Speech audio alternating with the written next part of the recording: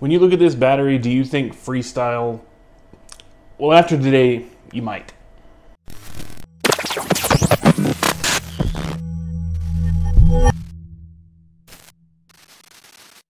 Hey everybody, I am Bacon Ninja, and if you're like me, you spend a lot of time flying quads like this.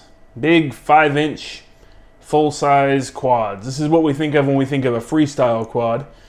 And it takes batteries that look something like this. Kind of big, a lot of voltage, a lot of cells, but there's a lot of power here. What if we looked at this battery? Does that scream freestyle to you? Well, I'm about to show you something that I think might set that tone for you when you look at something like this. And that is this 1S freestyle toothpick build that I'm calling the Pork Chop.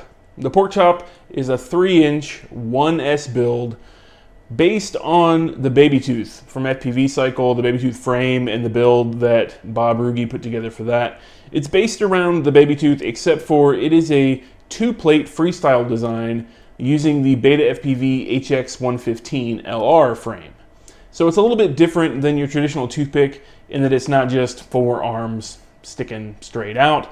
This has more of a carbon fiber lacework frame and a top plate for a top-mounted battery, which gives you a little bit more of that freestyle feel. So digging into the specs on this build, we are again using the HX115 LR frame from BetaFPV. Inside I've got a DarwinFPV ELRS SPI AIO with 15 amp ESCs. The cool thing about this AIO is it doesn't actually use a ceramic antenna. It uses a full-size ELRS antenna, which I have stuck out the back of this build. For the VTX, I went with a Happymodel diamond style VTX. It's an OpenVTX capable of up to 300 milliwatts of output power. For the antenna, I'm just doing a standard right-hand circular polarized that I had laying around.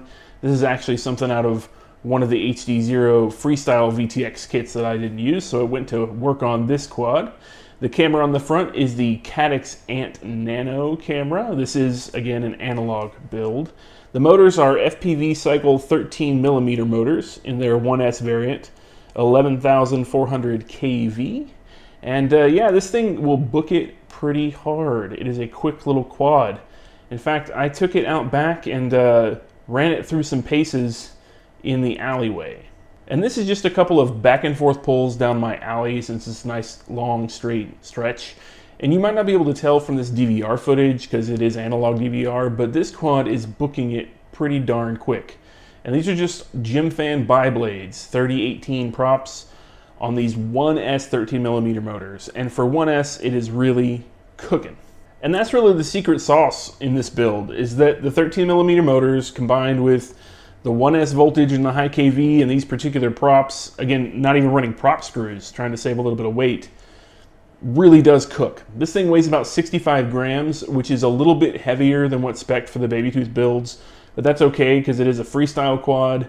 It doesn't have any fling still, even though it's a little bit heavier, but I promise you it freestyles just fine. But that is the secret sauce, is really the motor combination with the props and the weight. But I wanted to take a little bit of a different stab at it and make it more of a freestyle rig, not an underslung battery like the Babytooth. I wanted that top mount battery for freestyle. I don't know if this is something that people are really interested in, a small little freestyle quad, but I can tell you the benefits of this are tremendous. You can take this to a park and you can rip around the park in 1S, completely safe, well, you know, relatively safe. It's got 1S of power. The chances of these little props with 1S on these little low torque motors hurting anybody is super low unless you catch them just straight in the eye.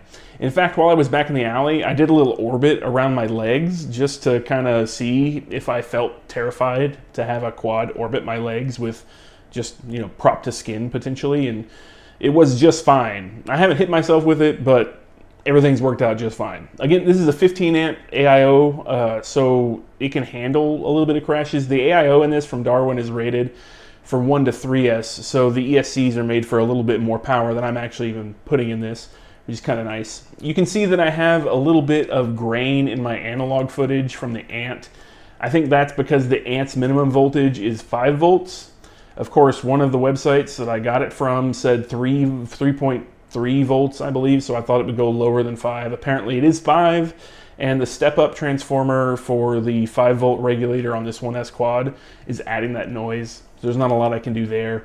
I think that going digital with this will be great. And the whoop light from HD0 is definitely destined to be in this quad. But what do you think? Do you think a little 3-inch park ripper that's nearly silent, weighs almost nothing, and has really low risk of hurting anybody would be good for your fleet? I think that it's a lot of fun to fly. It gives you a little bit of practice at something different than 5-inch. Whenever you're working with something you're not used to that's maybe underpowered or a different weight, or just the bi-blades versus tri-blades, it kind of teaches you a little bit about how the quad mechanics work. You're forced to learn a little bit about how to fly the particular quad, and it actually helps you translate those skills into the bigger quads. So I find that flying something like this, getting some stick time in on it, even in your backyard, can be really helpful for 5-inch freestyle. But again, I can take this out to the park, can be almost silent. You can really not hear this when you get more than 10 feet away from yourself with these little bi-blades. You can be almost silent, super stealth. You can fly the whole park with Express LRS. 300 milliwatts in the VTX is plenty for park flying. You can get out quite a ways and not have any video problems or control link problems. All on 1S. And I fly it pretty hard. I get about 3 minutes out of the 550 mile packs. Your mileage may vary, but that's fine for me. I'll just buy more packs. If you're into a lot more distance and range and those things, then something like a Babytooth toothpick might be better. It's a little lighter. You can carry a little more pack. You can go a little further. But for me, I wanted the freestyle feel. So let me know in the comments what you think about a build like this and if you've ever built anything like this. And on that, I will say that building a quad like this in the micro scale is not for the faint of heart. And if you haven't done it before, I don't know. If you have a lot of years of soldering under your belt, maybe. Some really tedious, tiny soldering in here. And you can just make the slightest mistake and burn components right off the board with your soldering iron.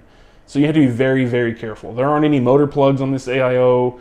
It's all soldered together, which I have, I don't know, 15 years of experience soldering at this point. So it wasn't too terrible for me. It was still a little tedious, but if you're new to soldering and you built a few 5-inch quads, I don't know if I'd try to build this. But you can buy the HX115 from BetaFPV already built. It'll have a little smaller motors, but it's something to get your feet wet in this little market of 3-inch freestyle ripping quads. And if you want to build this, I will have a list of the parts that I used in the video description below, along with links to all of those parts. And if this video has been helpful, if you've enjoyed taking a look at this little quad with me, please give it a thumbs up.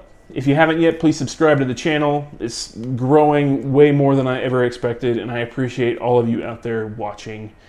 But I am going to leave you with a solid pack of me ripping this thing at the park today. It is one of the first flights, or actually it is the first flight that I took after I got the tune done. And if you are interested in building this, like I said, the list of parts below. If for some reason you would like the CLI dump, just let me know, and I can put that somewhere, and maybe you guys can use my tune for this thing. But anyway, check out this footage, this full pack rip. Make sure you watch to the end because it's the best part. And until next time, I'll catch you later.